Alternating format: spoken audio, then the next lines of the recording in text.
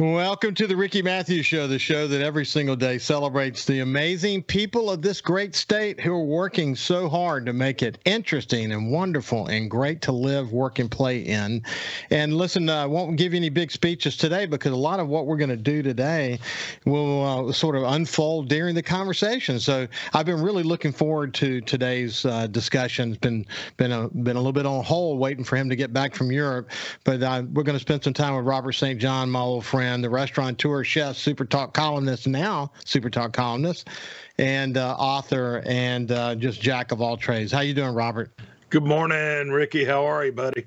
It's good to see you too, man. It's good to see you. Hey, listen, we got a lot to catch up on, and one of the major things that I wrote about, in fact, just yesterday morning, was simply that your story of sobriety that you and I have really not gotten into very deeply is one that is incredibly inspiring, especially when you think about food and wine pairings and tours all over Europe that involve wine pairing. And I think, you're a great example for people to say, you know what, am I drinking too much? And if I am, maybe I should take a pause and think about it. And there's a lot to learn from your story. We're going to get into that in just a second.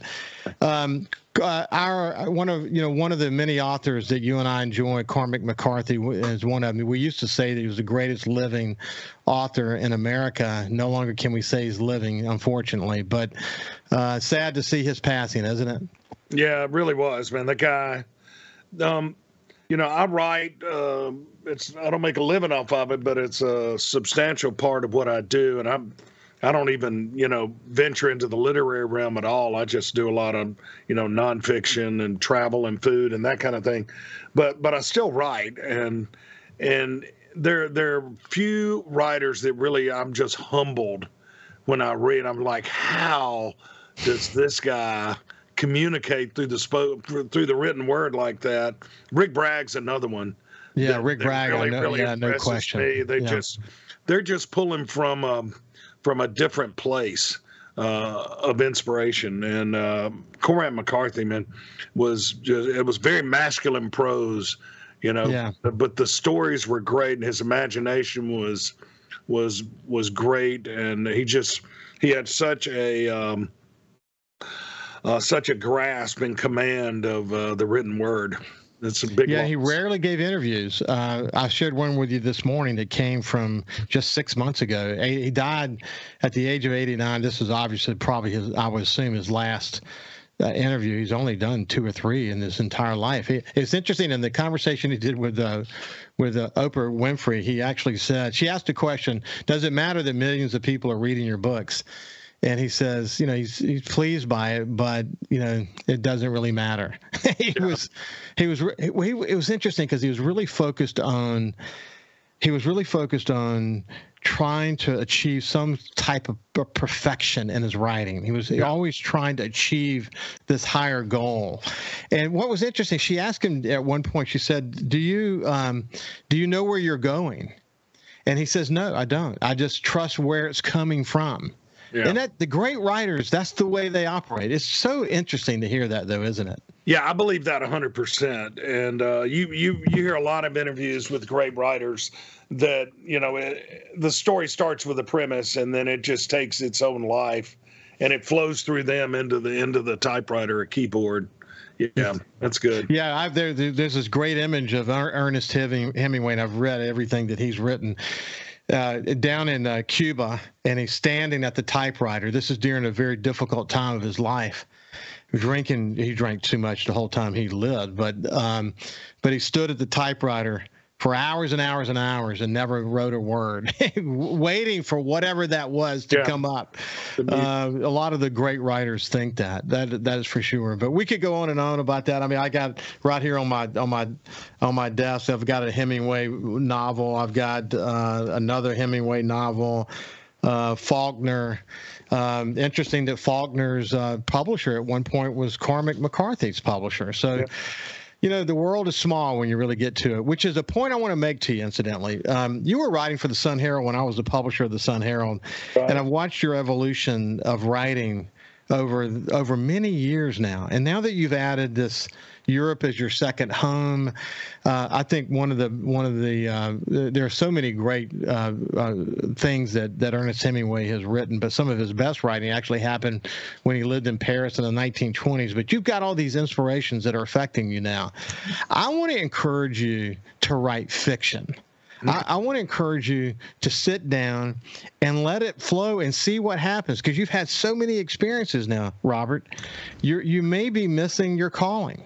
Well, I don't know about that, but I've got an entire story that I've outlined that's been there for about 10 years that I've just got to get around to it, man. I've got a bunch of irons in the fire, but no, I'd love to write fiction, and I really didn't start writing until I was almost 40 years old. I had a little penchant for it in high school. I was fairly good at it, at least according to my teachers. And then I got kind of single-minded, focused on the restaurant business, and it was a labor for me to write a letter to someone there towards the end, in the newspaper here, local newspaper in Hattiesburg, started asking me to write a column, and I said no, and they kept coming back, and finally I agreed, and it was really bad early on. I mean, some people probably think it's still really bad, but it was I cringe reading back because I wasn't writing with my own voice early on. And it wasn't really until you mentioned Europe. It wasn't until I took that long trip with my wife and 2 kids back in 2011. And I had probably been writing weekly, and I was in 30-something newspapers at that time, got up on the wire a lot. But it took me about 12 years to really find my voice. And it was on that trip, and really, because you're kind of you're in the trenches, and you're in really rough conditions, and I just wrote how I felt and what I knew, and I wasn't thinking about Louis Grizzard or David Sedaris or anybody else. I was me, and the work flowed easily, and I think I found my voice. So really, even though I was probably 39 when I started writing, if you look at it, most people were maybe 16 when they started. So, it took me 12 years, which would have been a 28-year-old, but I was, 52 or whatever. Yeah. So, but I get coming back to Cormac McCarthy. If you look back when in some of his Westerns, what he did to immerse himself. In fact, he would, in one case, he actually learned Spanish before he wrote a book, but the way he immersed himself in all these different experiences and how it played in to his writing. You have all these different experiences now. You have this perspective that creates so many potential storylines for you that could be a lot of fun. Yeah. I'll look into fiction eventually. I've just got to, I actually, when COVID hit, I said, all right, now I'm going to write this novel. I've got time. I'm going to get up in the morning every morning, and I'm going to write 1,000 words. Which the column I've been writing, you referenced, I've been writing that for however many, 23, 24 years. I write 1,000 or more words a week. I've never missed a week. There's probably 1.2 million words in print. So, I mean, I can pump out 1,000 words fairly quickly. And so I thought this is going to be easy. And then, restaurant stuff got in the way, and I got involved with the Independent Restaurant Coalition trying to save the industry and doing all that stuff. So, it just one of these days I'm going to commit to. I have to write in the morning. I'm toast after lunch. There's no creative juices flowing after lunch for me. And the great writers are monomaniacs on a mission, that's for sure. And it'll be interesting to see what you end up doing as it relates to that, because you've got a talent. I've seen it. I've watched it evolve, and I'm thrilled actually that your column is now running with SuperTalk Mississippi News.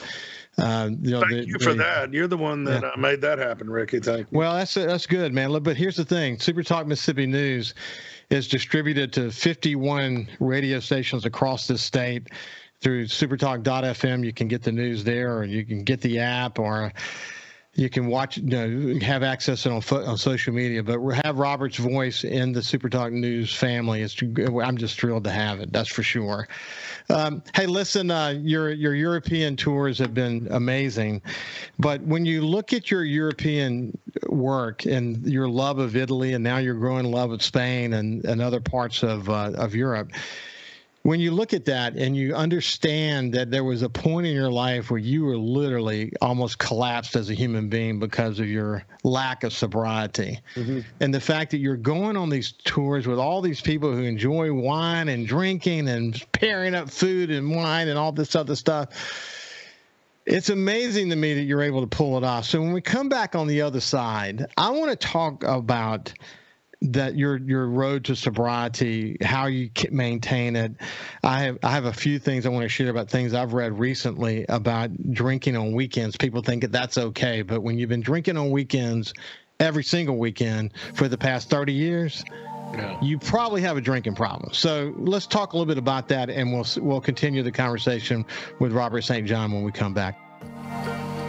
Welcome back to the Ricky Mathews Show. We're visiting with my friend Robert St. John, who is a restaurateur. He's a columnist. He's really an entrepreneur and jack of all trades. Really got a very successful business now, taking tours of people to Europe. And he's fallen in love with Italy. He's fallen in love with Spain. He's been all over Europe with his family. And well, listen, man, when I went to, you and I have talked about this to some extent, but when my wife and I joined my son in Spain, and then he came over to visit us when we were in Croatia. Croatia's a lot like Italy, where the bread is so unique, the wine is so unique, the olive oil is so unique, and those things sort of come together. To think that you take all that in, and you don't drink, and you haven't drank for a long time. Yeah. It's amazing to me, and it's a great inspiration to others, to be quite honest with you, Robert. And we live in a drinking culture today, sadly. And some people can do it occasionally and regularly and not have a problem. And some people, they have a big-time problem. And you had a big-time problem. Talk about that. Yeah, so I was... I was probably 14 when I had my first beer. That was a pretty hard case. About 5 years later, I was sticking needles in my arms because I couldn't get the cocaine in my system fast enough through my nasal passages. So I escalated pretty quickly. And by the time I was 21, I was in a rehab center. That was 1983. And, I really, my earliest memory, if I go back all the way back to where my first memory, I'm about 5 or 6 years old. I'm in the bed. I can hear my mom or my parents or whoever it was out there. There was a cocktail party going on. People were drinking, very romantic, with the ice tinkling in the glasses and laughter. And I just knew that's how you had fun. That's the way you had fun. And so I ended up at a rehab center in May of 1983, and I'm like, what do you do if you don't drink? How do you have fun? And so I had no concept of that, but I had left a swath of destruction behind me at that point, and my life was in just a wreck, and I was an alcoholic, a drug addict, and ended up in a halfway house in Omaha, Nebraska. And it was a bunch of guys. I was 21, and it was a bunch of guys in their early 20s. And it was run by the Catholic Church. It's called St. Raphael's in Omaha, Nebraska. And it was in an old funeral home. And all these guys in their early 20s lived there. Well, they had to interview me before I got. So I had a one-way ticket to Omaha. If they didn't accept me, then I was going to be out on the streets in Omaha. So I got through the interview, and it was on a Friday in August of '83. And I remember asking the guy, "Hey, man, I've been in rehab for 9 weeks. What's going, y'all going out tonight?" And they said, "Yeah, we're going out." And I went, "Oh, cool. What are we doing?" And they said, "We're going skating." And I just went, "Oh, Oh man, this is exactly what I thought sobriety would be like. I'm 21 years old. I've been living in bars and clubs and having fun, but really the fun had been over a long time by the time I got to rehab. But I didn't want to stay in that funeral home by myself at night, and so I went with them, and I went skating. Here's the deal. I had fun.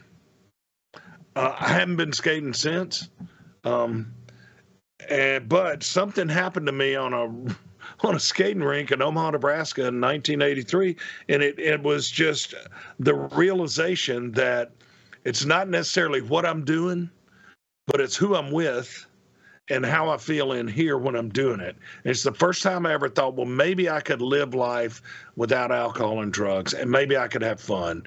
And here's the deal, man. I hadn't missed a thing. All of these times, I missed, DUIs and getting fired from jobs. That's what I've missed. But life has been. Some people can drink heavily and be successful at it. Some people are.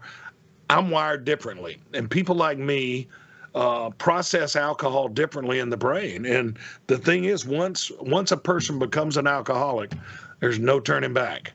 It's happened.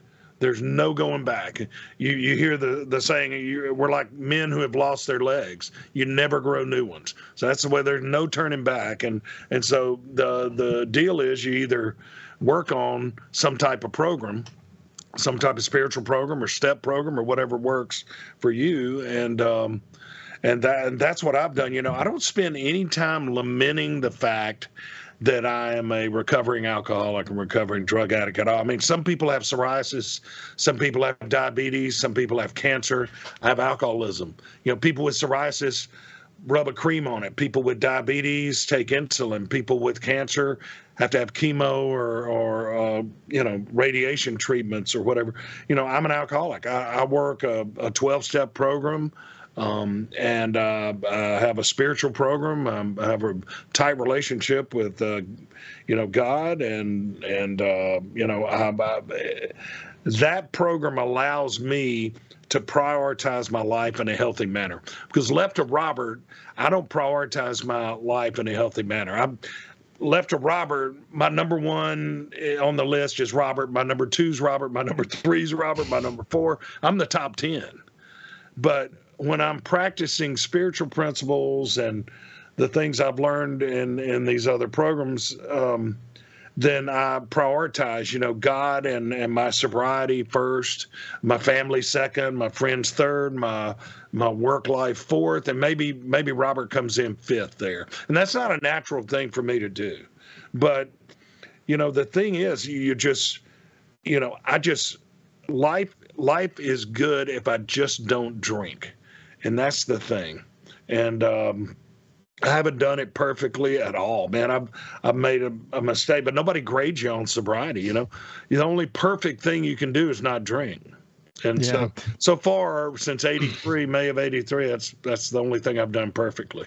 Well, listen, what's interesting, Robert, Robbie D'Angelo is on my show regularly. Robbie, and Robbie has a real inspiration in terms of getting your mind right, your physical right, and getting those two connected so you can reach your goals in your life and reach your maximum potential.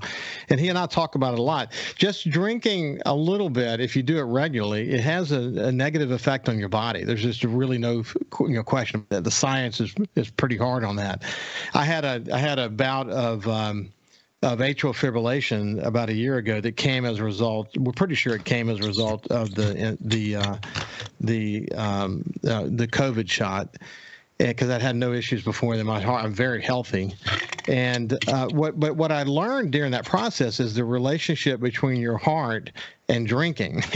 And so I would drink wine from time to time. I don't like hard liquor. I'll drink a beer when I'm out by the pool or something. But you wouldn't define me as a big drinker at all. But even me stopping it completely, I was amazed actually at how it changed a lot. What I find myself doing too often, probably too often, is watching others who are drinking when I'm not drinking, and I'm thinking, gosh, the only way they can enjoy themselves is to drink. And I'm not drinking, and I'm having a blast. I'm actually enjoying the grandkids more than I ever did before, and all of that. Do you find yourself in a situation where you see someone who's actually indulging too much, where you say, gosh, let me share my story with you? Do you do that, or do you just keep it to yourself? I never, if somebody really has a drinking problem or a drug problem, they need to get to the point where they want help. Yeah. Nothing in the world that I'm going to say unsolicited is going to come through. The best thing I can do is what I do, is share. When you ask me, I am free and wide open to talk about how my life was changed and how great it is today. I was 21 years old, and I had resigned myself that I wasn't going to make it to 30. And I was okay with that. The truth is, I probably wouldn't have made 25 the way I was going. And so, I just talk about me, and I talk about, where I was. And I had been evicted from a ratty trailer park and was a loving grandmother shy of living under a bridge. I mean, that's where I was, with a major drug addiction, alcohol problem.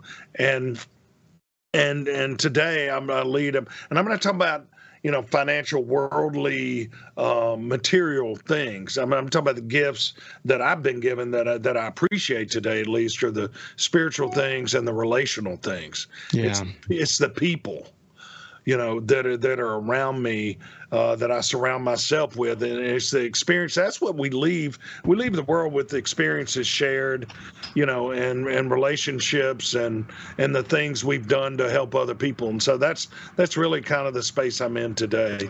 That's a great space to be in. We'll close this part of the conversation, and then we're going to talk about what's going on in Robert's life these days, because there's always a long list of stuff underway. But we'll continue after this break with Robert St. John. We'll see you after this. I'm watching Robert's head bob as he listens to that sort of rock blues music that introduces the Ricky Mathews Show now, and my head bobs a lot too when I listen to that.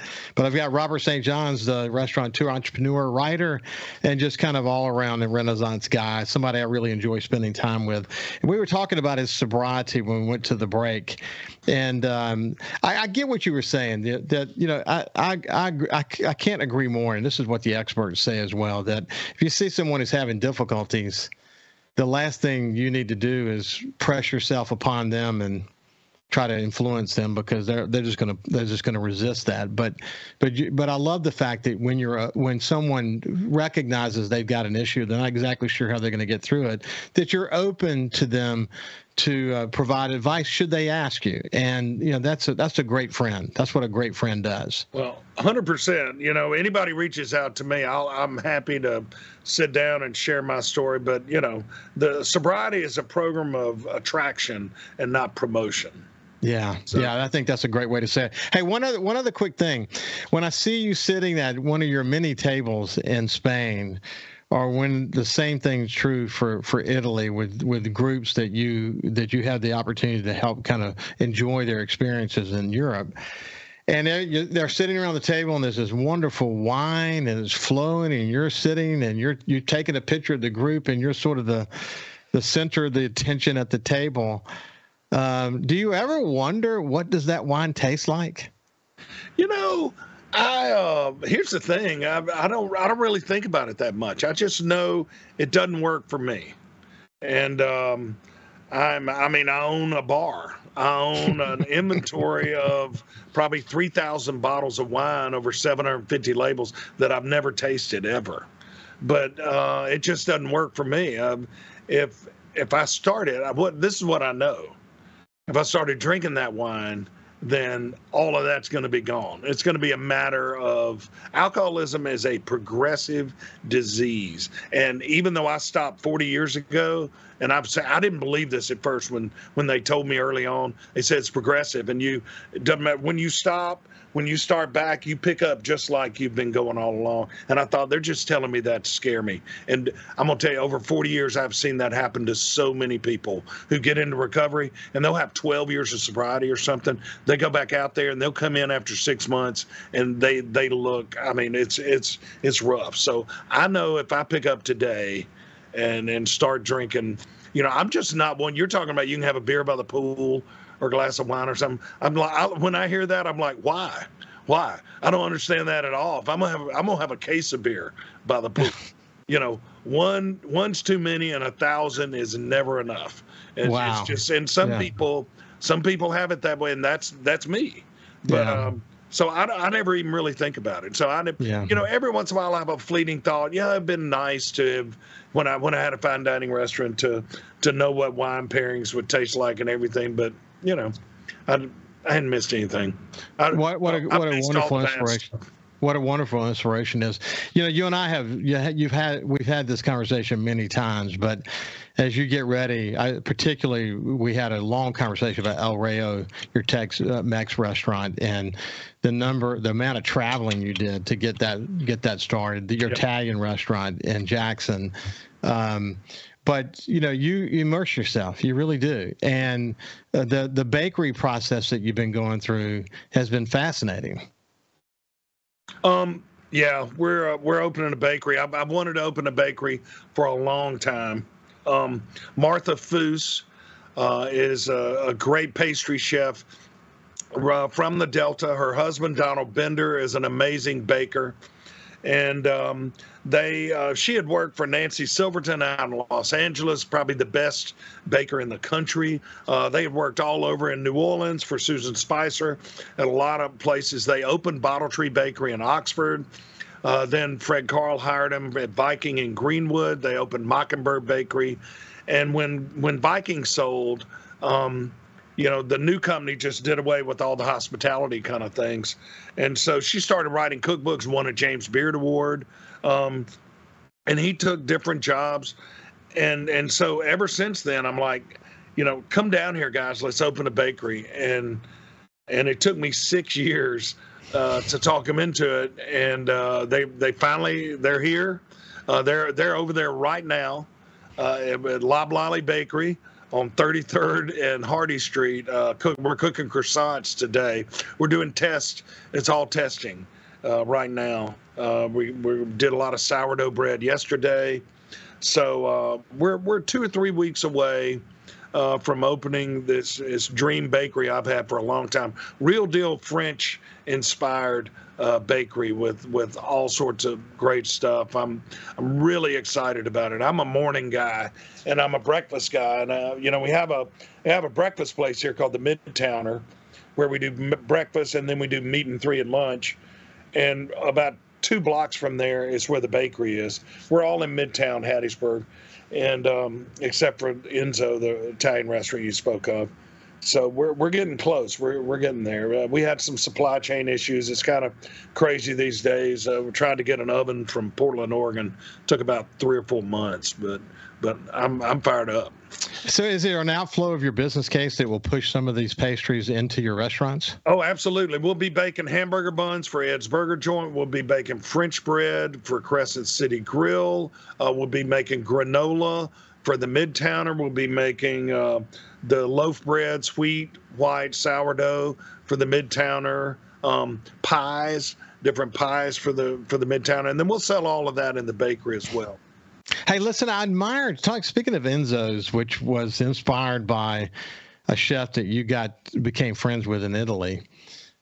Great story, wonderful connection. I was really impressed by having opening that restaurant in the midst of the pandemic and all the issues you had, the opening issues, and how forthcoming you were about the issues that you faced, and the work that you've done to make it right. It's been a painful process, though, hasn't it?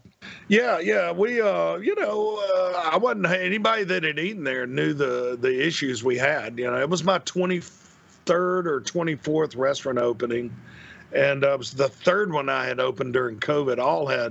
All had issues, but the difference in that opening is that we took over another Italian restaurant, and they closed one day, and we took over the next day. And hiring in Jackson, Mississippi in non-COVID times is hard in that area. After COVID, it's even more brutal. And so I thought it would be best let's just keep everybody that was there before. And so we shut down. We took over the next day. I paid everybody, for 2 weeks while we were closed and revamping. And we opened, and there were just greater challenges that, even though that was I can't remember, 23rd or 24th opening, I'd always open with my people. Like I opened the first restaurant in 1987. I hired 4 managers, and we've never hired a manager since. We just promote and people, so they know our system, they know our methods, they know the way we run things. Here, we took on a whole thing. And when you take on people, which is great, you also take on culture, and you take on somebody else's culture. And there were challenges that, I'll just be honest with you, I wasn't equipped to deal with right off the bat. And it was a learning curve. And it took us about 6 months. At 6 months in that restaurant, we were really where we should have been at 6 weeks. Yeah. The opening of a restaurant is tough. It doesn't matter how many people have been working in the industry. It doesn't matter what. It's all new, and depending on per restaurant. But we're at a base. We got to a baseline about a month ago, where I really started feeling good. We cleaned house in a lot of areas, got new blood in, and people buying into the mission and making the stuff right. And so, yeah, it was but I'm open pretty much about everything. I'm an open book. I mean, I'm not trying to manufacture some image of me that, you can't live up to that. So, I mean, if we screw up, I'll admit it, but if you ate there during that period, odds were, probably 25% of the time, we were dropping the ball in some form or fashion. What's interesting about the process you went through to open that restaurant compared to the due diligence that went into El Rayo, for example, or the due diligence that's going into the bakery. I mean, hey, you've been posting about the bakery for months. Yeah. This has been a long, diligent process. Yeah, and you're still not quite ready to open. And then to do what you did with Enzo's in Jackson, it's just look, entrepreneurship's about investigating, learning from failure, and moving forward. I think everyone knows from your reputation what to ultimately expect. Mm-hmm. Yeah, I hope so. But you just El Rayo actually was in some ways tougher because it was like 10 or 11 months after COVID. And so we opened that restaurant still needing to hire 25 people. So wow. we ran really short. The industry feels like it's back now, but we had 2.5 years there that were brutal. Hey, when we come back with Robert St. John, we'll talk about Midtown Green Park, which just recently had a groundbreaking. A couple other things, the efforts that they have in their feeding Mississippians that are less fortunate. That's an incredible story in and of itself. But we'll continue after this break.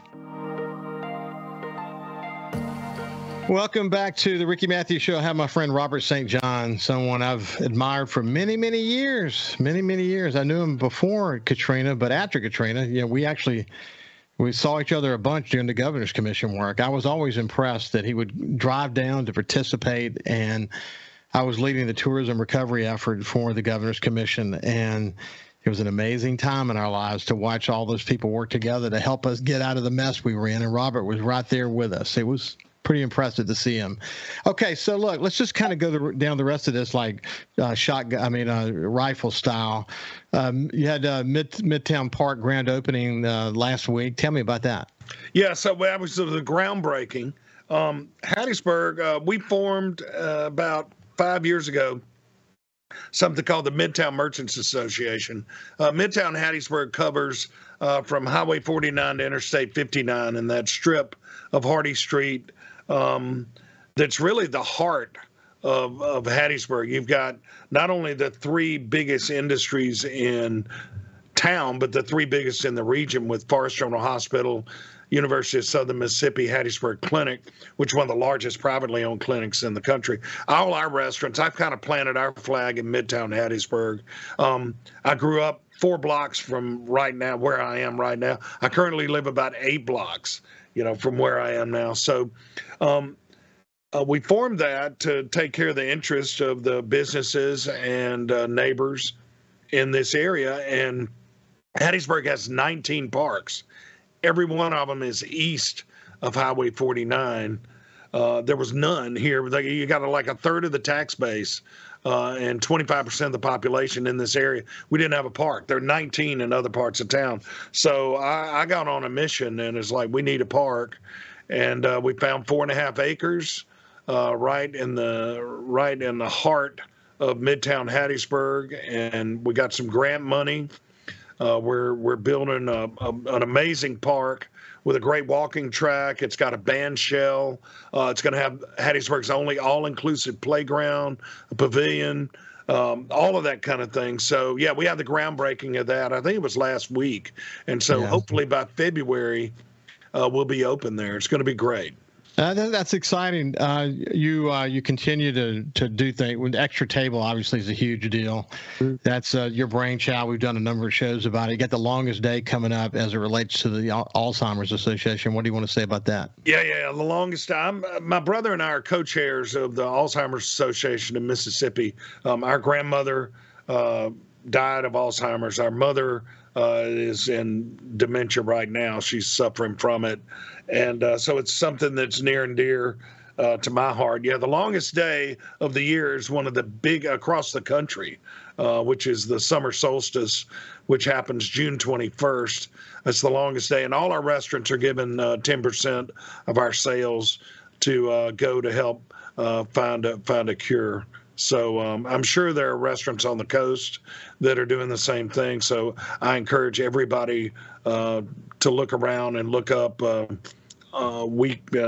21st for the longest day. Hey, there are other things we can talk about, but listen, in the short time we have left, man, super regionals were just in Hattiesburg. I love the Applebee's buzz. We don't have an Applebee's. I'd be interested to see how many views you had, but that response to we don't have an Applebee's, but we have that was a great response. Well, thanks. As soon as I heard about that, for those that don't know, University of Tennessee was a little upset they didn't host the regional, and their fans were kind of dogging on Hattiesburg. And one guy, obviously with no self-awareness, said, why are we going to Hattiesburg? They don't even have an Applebee's.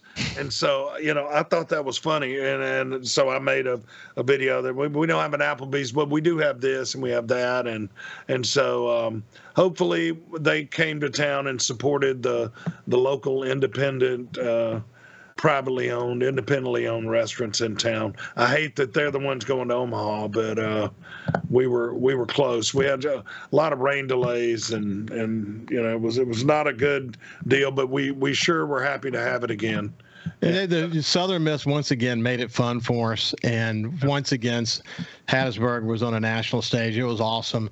And when you think about 64 years of baseball at Southern Miss and only 4 head coaches, man, that's unbelievable. Yeah, that's hard to believe, isn't it? Yeah, and Scott Berry is the winningest coach.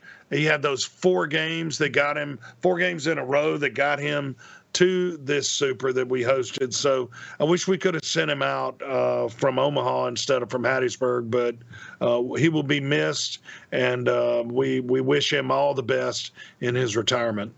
There's no question. And listen, people said when we joined the Sun Belt that the competition was going to get brutal and Southern Miss was going to have a difficult time. Look what we did in basketball. Look what we did in baseball. Look what women's sports have done. And then now we've got something to look forward to on the football side. So, man, we're moving in the right direction. Yeah, Will Hall's going to build something here. We need to give him time. He's going to build something. He definitely is. Hey, listen, my friend, we should get together more often. It's been a pleasure to catch up with you. Thanks, Ricky. It's always great to see you. You bet. This has been Robert St. John. And listen, if you know somebody who's got a drinking problem, or you may have one yourself, listen to the conversation I just had with Robert about sobriety. That you can find extraordinary happiness in sobriety. Look at the conversations I've had with Todd Trenchard, how many times he went for help, and he finally found his sobriety and has been in sobriety for over 20 years now. There's so many great stories. Don't ever give up with someone who's tried and failed and tried and failed. And it may take them 30 times. Everyone has hope and opportunity, and look to Robert's story as a way to give you at least something to think about. So have a great day, and thank you, Robert. I appreciate you, my friend. Bye, guys. You bet. We'll see you tomorrow.